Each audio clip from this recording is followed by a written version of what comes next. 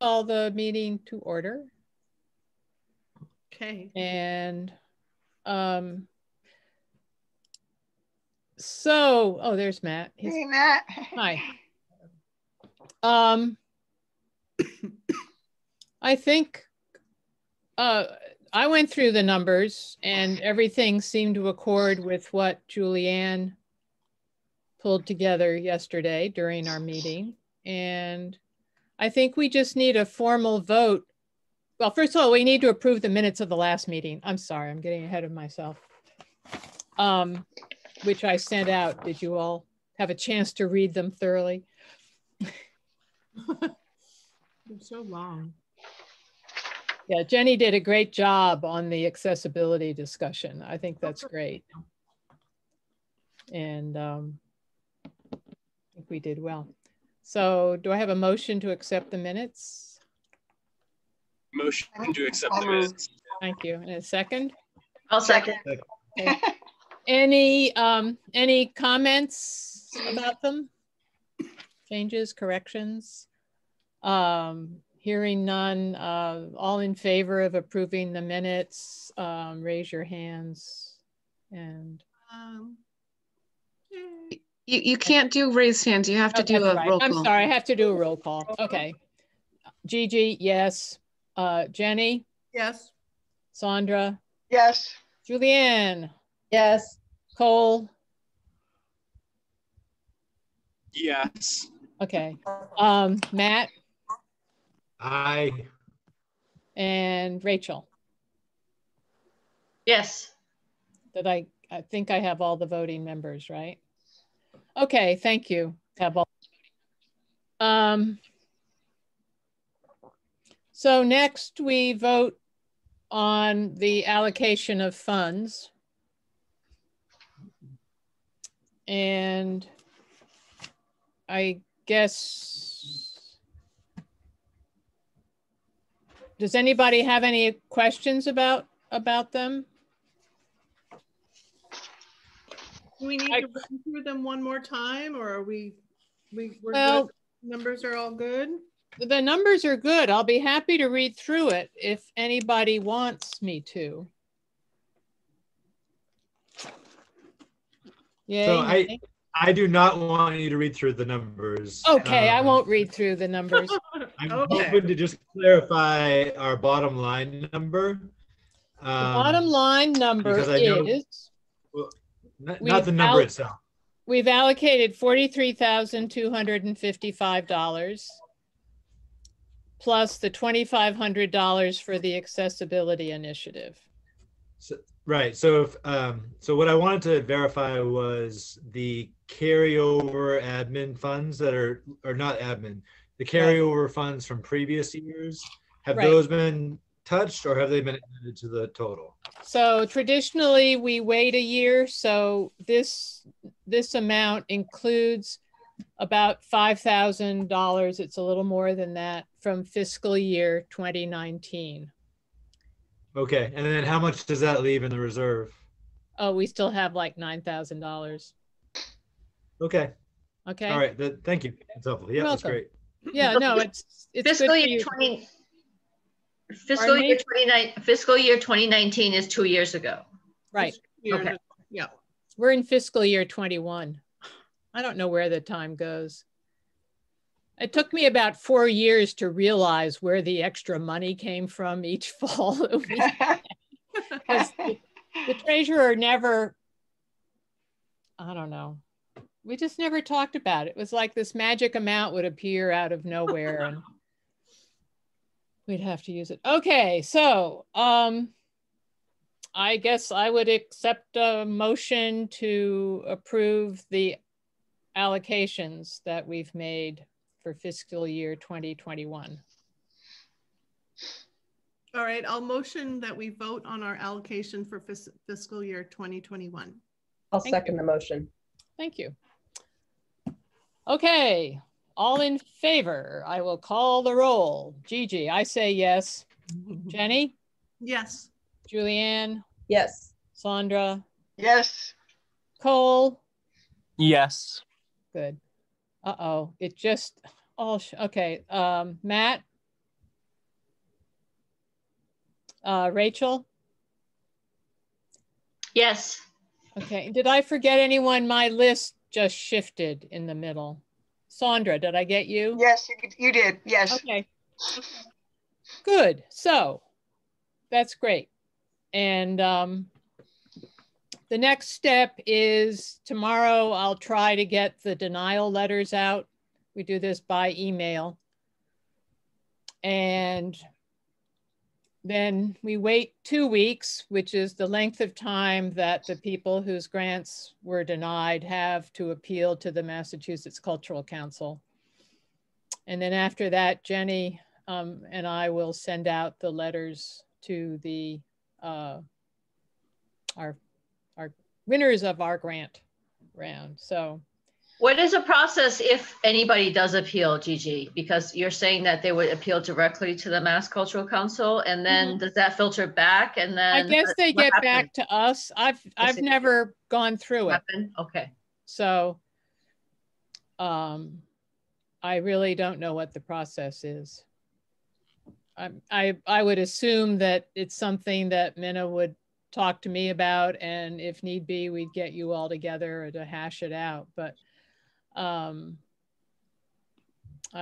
I say, I've never gone through the process, so I don't know. Sandra, do you remember ever?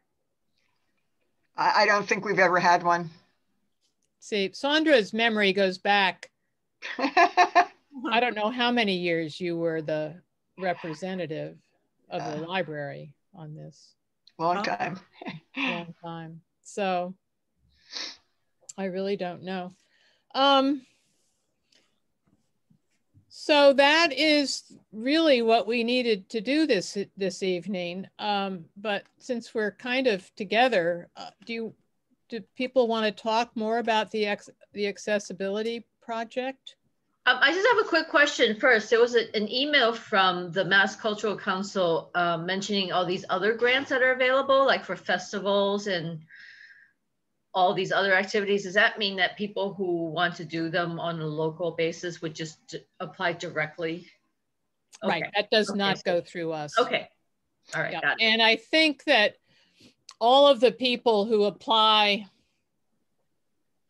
to the local cultural councils got that mailing. I think the MCC mailing list has got to be huge. So we don't have to, feed information like that to our applicants. So they must just be starting their cycle then. Yeah. Yeah, and did you notice that Governor Baker submitted next year's budget yesterday? I didn't notice. Yeah, that. I mean, that was in the newspaper this morning, and it's like, wait a minute, the legislature just approved the budget last November or December. So it's a quick cycle. So who would like to be on the accessibility project? Robin Thompson does. Yeah, I would imagine. She's very eager. Matt would. So I would love to work on it as well. Yeah, I think it's going to be really important. And I would think going forward, when it's time to look at our guidelines again, maybe accessibility ideas should be part of people's proposals to us when possible. But I think this will be a good experiment to see how it goes. Gigi, go ahead, Jenny. I would like to join as well. Okay, great. Okay. That's nice. That's 3 people. So that's okay, right, Cindy? Oh, it's not sorry, a Gigi. I think it's four people. 4 people. Is that okay, Cindy? Yeah, it's under 5, so we're Under good. 5. Under Okay. 5. Okay. But that means, Gigi, you can't go. Is that fine? That's fine. Okay. This is my last few months on this group. I mean, and this spring with this book thing, I feel like my time is quite limited. So that's great. And I think, when the dust settles and the four of you get together, that'll be great. Matt. Oh, I just wanted to say, just like our previous subcommittee, we have 4 voting members. So that's myself, Jenny, Cole, and Robin. Yeah. Right. Okay. So just like our last subcommittee, if we are able to have non-voting members and they wouldn't tip the quorum balance, I would imagine, I would love to invite all 3 of our Amherst High folks. I think, you guys would have a great voice, great part of it. So will Cindy be facilitating the subcommittee meetings as well in terms of Zoom links and all? I forget. Yep. Okay. So we'd like to with glee, with joy. Yeah, so anyway, I just so good. Say, it's okay to write Chair and Sherry a note about Cindy's dedication and helpfulness for this. Oh, you're right, Gigi. We should do that as a group. Actually, Yeah. That's a great idea. Yeah. But anyway, I would love to have our that would be great. Representatives participate. I think it'll be a good learning experience too, actually. And that's why I want to do it, just to see what's out there and understand take it back a little to you, bit better. Yeah. The accessibility world in our area. I know I didn't jump to join. I'll join other things. But one thing, I think that might be worth looking into, aside from our money and our donations, might be if anybody wants to learn about what grants are available in addition. There must be all kinds of grants other than, us that we could point people to. Might be great to just, especially as we kind of roll into the next year and we add more of this to our own requirements, it doesn't hurt as a general thing to kind of publish a list of resources and potential other sources of funding. On our Facebook page. I'm wondering if Arts Extension Service has any of this as well. I could check in because I think they have they have all kinds of resources anyway, but they may have some accessibility for arts resources. I'm going to write that down. So what would be the timeline for this? Like when would be like the next or the first update or periodic check-in? Would there be? Yeah, I think that's what I was kind of hoping, maybe a little further discussion from the larger council in terms of, setting out what the, what the tasks are or the, the general direction is for this subcommittee. And I think, Rachel, to that point, if we have a full council meeting on the books for whatever, March 15th or something, then I think the smaller committee can pace itself to that date, Right. But I'm also just, the things that were discussed last night were obviously, just literally distributing the 2,500 in the best, most equitable way to, for closed captioning ASL and just getting that process started. So I would actually want to explicitly know that, this council had sort of empowered the subcommittee to make those arrangements with people and for them to, I guess they would send their bills to City Hall is how that would work, I guess. Well, I think they'd have to go to the treasurer, who then takes them to City Hall. Okay, so when we set up with the vendor, we would literally tell them, hey, reach out to the Amherst Town treasurer and they'll arrange payment through there. Or would we pay straight ahead? Would we be paying for them? They'd need to reach out to Robin, the ACC treasurer. Our treasurer. Yeah. Oh, okay, to Robin. I'm sorry. And I would assume they could use the same MCC reimbursement form that they use for the project grants. And then the person who's getting the money has to submit invoices from their vendors.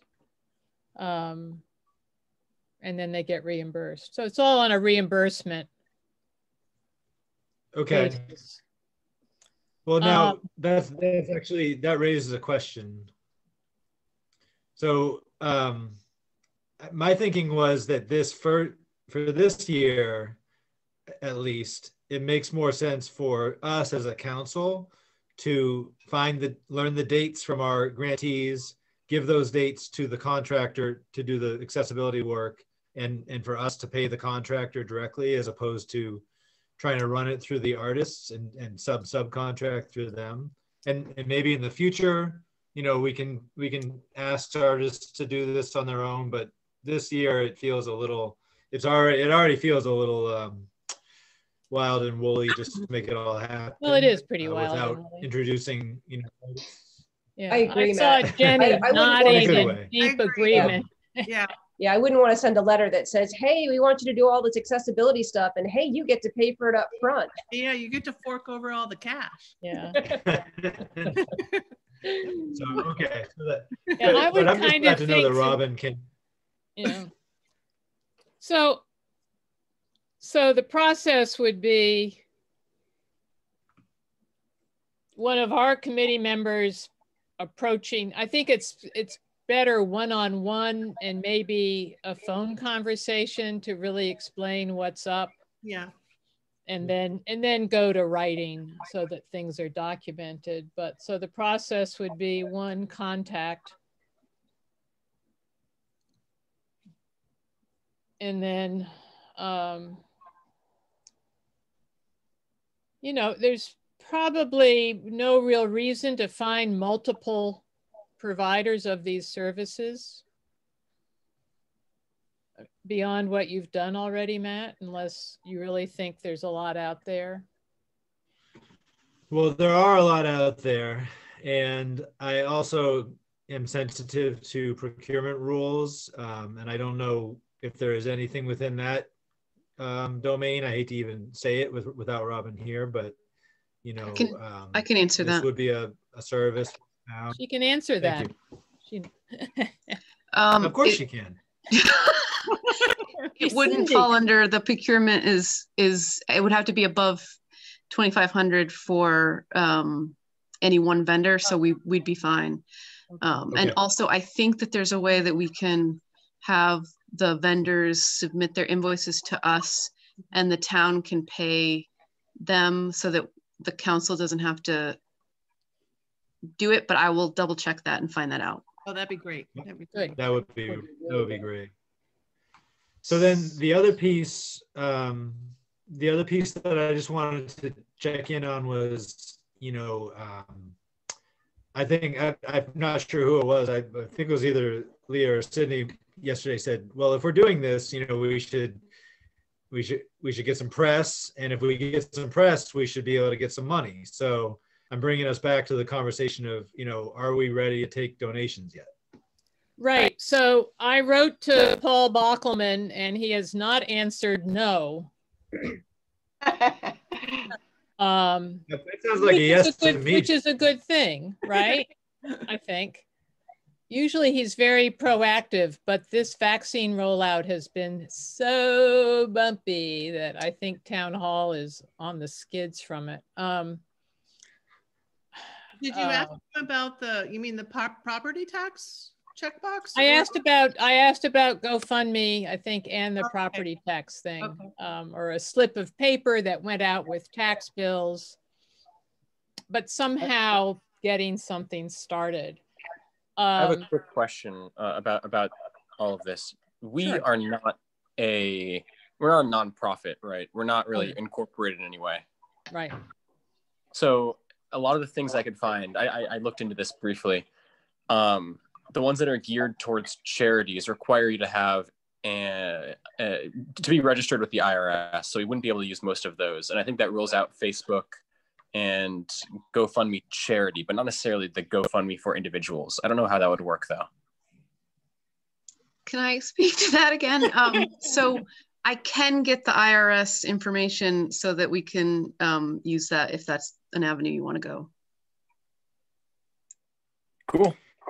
The one thing I thought, and it may have been you, Cole, that at our last meeting, somebody raised the concern that, you know, are we doing this on a project? Are we treating it as though it was a project? And personally, I think we should. I think we should treat, FY22 as a project, a GoFundMe project, and set a goal and say we want to locally match the state award in FY22, and that's, or whatever, some kind of ambitious fundraising goal, and use GoFundMe that way.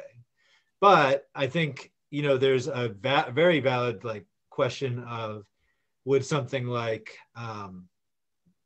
PayPal, would some other more just straight transactional thing that doesn't have the whole project aspect to it, would that be more straightforward if we just had a PayPal or a Venmo link and people just, I want to donate some money, and they Venmo it and they get a receipt?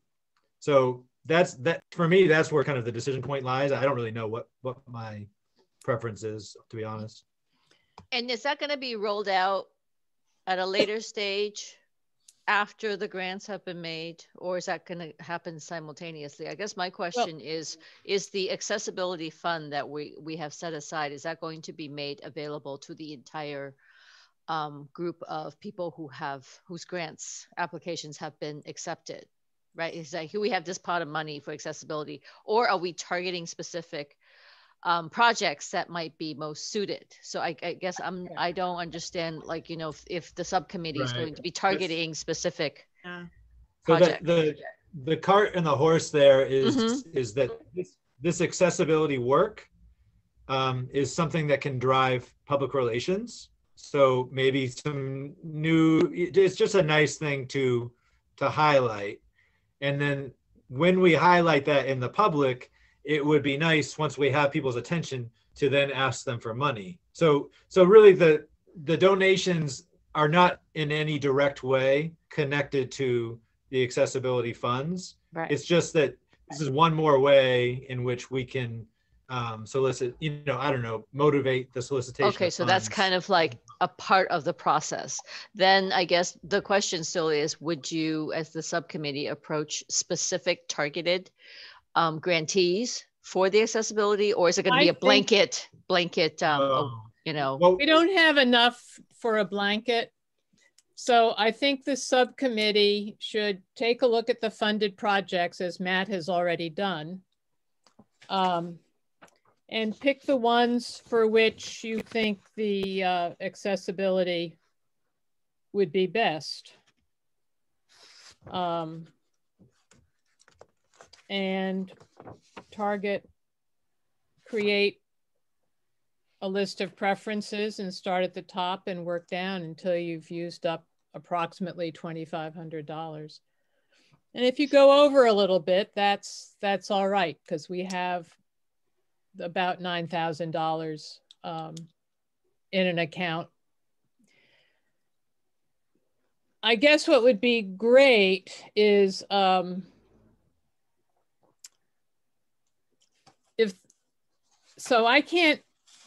we can't really announce any grants until the letters have gone out, which means they can't go out until this 2-week denial period is over.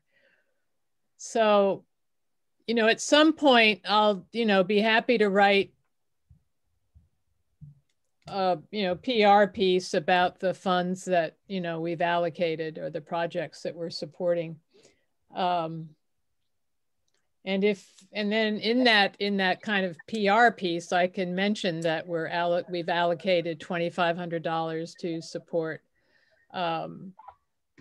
closed captioning and, signing for certain projects, and see what happens. So Gigi, I was actually thinking, we put the time into the press release, and for some reason it didn't get in. I was going to say that we might want to just track down, not Mesbach, but there's somebody at the Gazette who just wrote a piece on the Mass Cultural Council distribution of grants. I would just say calling him or emailing him. Steve Sometimes the press, I forget the name. I would have to go look it up. But my point being, that sometimes reporters just prefer to sort of find their own story, and as opposed to giving them a press release on something. Because I hate to spend the time to write another press release, it doesn't go anywhere. I know. Well, that's. But in any event, another idea would be to reach out to whatever local chapter we have for Americans with Disabilities, the ADA, and let them know that we're, trying to nurture this in the community. And it might be that their PR group actually co-authors a press release and that they issue it and it gets more attention. Is there such a group? I mean, are there? Well, that's there a lot. Is definitely a group. I don't know if they do local stuff. Because they would already have all the press contacts in their system. So it would just be a lot more straightforward. Right. Yeah. So no, I totally agree with that approach. Okay.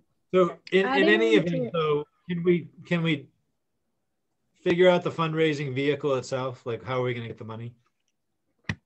I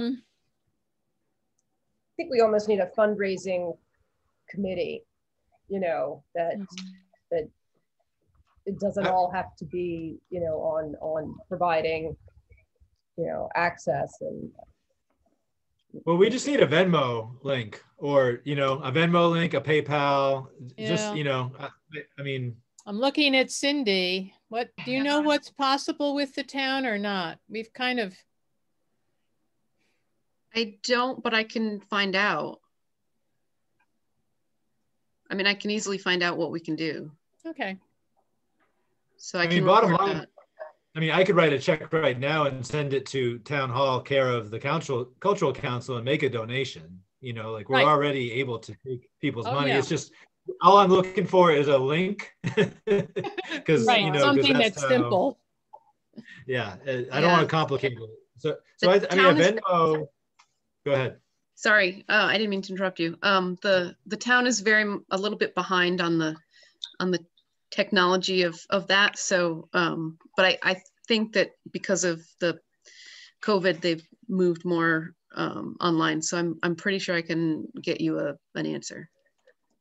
Okay, well, they already said we could do a GoFundMe page. So, I mean, we know that they're willing to do this. So, I mean, that we could do that now. And if we prefer to Venmo or PayPal, we could do that instead. But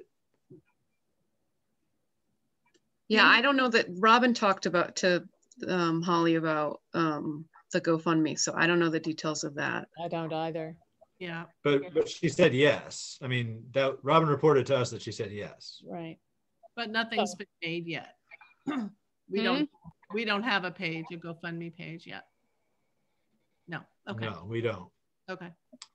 And we might as well just use that vehicle if it's already approved.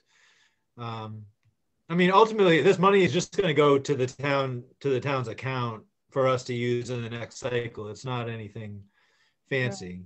Right. So, in terms of time frame, do we have our high school, our student council members beyond the summer? What is the term? They have 3-year terms. Oh, good. It is 3 years. Okay, great. They're sophomores. Okay. And if that's why we recruited sophomores. And if any of them stay in Amherst for college, they can keep on trucking or work, because they can have 2 3-year terms. Great. Okay. Excellent. Yeah. No, we've got them. Well, actually, could they be voting members when they turn, on their second term? Could they come back as voting members? Well, we have a limit of 9, don't we? Well, I'm sorry, they could apply to become voting members. They could apply to become voting members, yeah. Yeah. I mean, they could, when you and Sandra are, I think term ends in June, so there'll be 2 vacancies there. Yeah. Well, is there, so. He's froze again. Did I freeze? No, I think Matt did. Did you have a question, Matt? Oh, I don't know. I was going to start asking questions about, is there a certain age at which you have to be a certain age to become a voting member? But I'm going to go ahead and guess the answer is no. I don't know. I don't know. But anyway, I would say that it sounds like if Robin's going to be on the accessibility committee, she can take this kind of over the finish line, and we'll get a mechanism set up, and just, you know, just so that when we announce the awards, if we get press about for any reason, right, or no reason at all within our personal, I can ask my grandmother to, you know, donate some money, although she would write a check, so that's a bad example. I could ask my wife to donate some money, and right. we have a mechanism to do so. That's all. Yeah. So the earliest that the award letters will actually go out and become publicized would be the second half of February. Is that correct? That would be the Correct. soonest, right? Okay. Yeah. What is your target notice date for getting the letters out beyond the 2-week appeal period? So let's see, today's the 28th, 29th, 30th. If I get them out by February 1st, that means the 15th, Jenny and I can start cranking out letters. But my book manuscript is due at the press on February 19th. And if I'm woefully behind on stuff, then I won't get the letters out until after that date. So we're talking about really the 3rd week, 4th week of February, right? Yeah, so you have a lot of time actually for the disability committee. You know, if you could set up a meeting in the next week, you could get some decisions made. You could figure out which proposals you think are most likely to work well. You could assign, you know, contacts for each person. So you can figure out what mechanism is in place at town hall to accept contributions. The one question I would have for the full council maybe is if we should meet in late February, you know, after the letters go out, to continue the discussion of having a showcase for our artists. Right. You know, because I think that's something we'd want to set a date for and start to, you know, lay out some of that thinking. Yeah, I agree. It sounds like we have just enough going on in general that, you know, we could continue with monthly meetings, just once a month with the whole group. So we're talking about the last week of February. Yeah, so the week of February 22nd. But it sounds like there would be several topics. So there'd be whatever the accessibility committee is reporting back on. We'd want to update the social media. We'd want to talk about fundraising, press releases just in general, Pecha Kucha, if it ever could come back. Yep.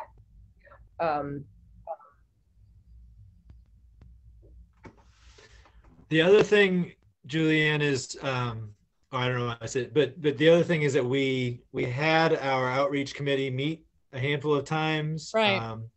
Several folks did a ton of work on this, especially Leah and Cole, but I mean, everybody contributed and, you know, have started to build, I think, a really strong social media footprint. And so I want to make sure that when the grants go out, I know they're ready. I mean, I know that Leah and Cole are ready to turn that around and get that message out there. But when the grants, you know, when those awards letters go out, we want that list, you know, we want to really take advantage of our growing network and grow it further. But you know, that timing I think will be really, really crucial too. So I don't personally think we want to have too many subcommittees going at the same time. I feel like that's a little bit of a stretch for all of us, but right. So I like the idea, Julianne, of just having our social media folks report to the whole council at the end of February. And maybe, I mean, I'll just say right now that when Gigi, we would post a list of all of our awardees to the public site as well, correct? At the same time as the letters? To which public site? Well, like I guess it's the Mass Cultural Council site has a list of awardees. Oh yeah, they have them for each of the LCCs, yeah. But does that happen at the same time that we send the letters, or? Well, it's called the annual report, and it all happens about the same time. Okay, yeah, because The due date may be March 1st or the 15th. I have to go back and check. Okay. I was just going to say, once that list is sort of up and in one place, that's a nice thing for us to point social media towards and, you know, build excitement and enthusiasm. Well, there could be some way to post the list on our town website, right?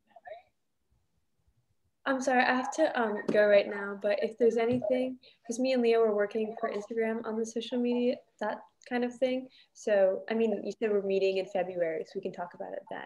Okay. But, I'm totally open to working on that too. Great. Yeah. Okay. Thanks. Thank you. Thanks. See ya. Here. Bye-bye. Yes, the list can go on our website, the town website, if you want. Yeah. Yeah. Cool. I have a question about, there was someone, I think it was Julianne, was talking about reaching out to programs with accessibility. If we're like doing all this work about accessibility, it might make sense to like reach out to people who know more about like what like would benefit, like would like maybe closed captioning or ASL, like what would benefit that more. So is this council allowed to reach out to other groups and meet with them? Okay. In fact, I mean, Minna Kim at the MCC is interested in Matt's spreadsheet that he prepared. So I've sent that off. I mean, you know, she may look at it and say, oh, well, here we have a list of all of these groups that provide services to cultural organizations. I mean, there may well be a mother lode. Well, one of the more exciting things about it, in my opinion, is most of these folks, when you talk to them, what they want to do is they want to bring in people who are visually impaired as user testing and pay them, you know, to do the testing and to do some of the work. Bring in people who are deaf and, you know, and have them review closed captioning, for example. So, you know, I think the one thing I would like to do, and I don't know if we can do it this time, but as much as we can keep the funding local and grow the local network of, you know, people with disabilities and bring them into it, that I think is one of my, and I don't know how feasible it's going to be in short notice, but that, you know, that I think should be part of our goal. And in term, yes, absolutely, tapping into other networks as well. I mean, but there should be some around. I can't believe we have to invent the wheel. Well, I mean, I personally don't think Minna Kim was asking for that list because she wanted to compare it to hers. Who knows? Who knows? Yeah. Well, we also have a lot of academic resources we could tap locally in terms of connecting, you know, and cultivating talent, because we could actually help, you know, build a pipeline, right, for these services, right, in the longer term. Hey, Rachel, you sparked an idea to me when you said academic. One local resource and a group to interview might be UMass's, what's it called when students have disabilities? It's disability services. Yes, they have a whole group there, and they might have some ideas for us. One thing I agree with Matt about trying to, if there's income opportunity for people to make locally doing this, we should support that locally. But there might also be technology resources that we could pass along. And that group at UMass, they know a hell of a lot. Yeah, and I imagine they would have a lot of people they're training to work in that. Yeah, quite possible. So yeah, so I think those are all things that we can just keep our eyes open. Well, and someone the other night was speaking, or last night was talking about, you know, dancers interpreting music. It wouldn't surprise me if at one of the colleges there aren't dance courses to do that, right? I know one of the faculty members at UMass through Amherst Ballet, and I can email him. He's been pretty busy. He got a big grant, but I could just ask him about that or who he knows for intros. Yeah. I think it'd be interesting. Because he'll know the whole 5 college consortium involved. Mm-hmm. Exactly. Yeah. So I can ask the director of 5 College Dance too. And so it's interesting because when that idea came up as doing interpretive dance for a piece, because interpretive, that's arguably its own work of art, isn't it? Yeah. So I think, and we'd be hiring another artist to interpret the work of another artist. Just to clarify, and I completely, we do need to tap into those university networks. I reached out to them. I use them a lot professionally as interpreters for multi-language, and they did not, UMass does not employ any sign language interpreters, which was very surprising to me, but that's not to say that, various professors' networks won't uncover all kinds of people. So please do those research. I do want to say that we also have the Clark School up in Northampton, right? But they don't do sign language at all. They don't anymore? They never have. They teach kids to speak only. Okay. Yeah. So we don't have the Clark School in Northampton as a resource. My neighbor who lives down the street used to teach ASL at oh God, it's where my kid went to school, to Pioneer Valley Performing Arts Charter School. Oh, okay. She just retired. Did you know Ava Fradkin? No. No. She's just retired, and I could ask her as well. She's very hooked in with ASL. Perfect. Yeah. So the resource that in terms of size of network and bang for your buck, but the interpreting resource through the Massachusetts Commission for the Deaf, somebody who knows ASL and who is a certified interpreter, they just get their name on there. That's really all it is. And then Commission for the Deaf is a really great network. I just want to make a point, because this is, I think, interesting to me, and it's something that I had a friend who did it years ago. So when we talk about sign language interpreting for music and incorporating the dance and movement piece of it, I just want to it's not interpretive dance. And I think it's important to say what we're talking about are people who are professional ASL interpreters, sign language interpreters, who will demonstrate the music. But I think interpretive dance and that's something, that's an art form that artists do. This is interpretation. So really their goal is to not interpret in the same sense of, putting their own stamp on it, but to be a flow through which is maybe semantic, but I think this group can appreciate the importance. The nuance. Yeah. No, that makes sense. Good. That's right. Yeah.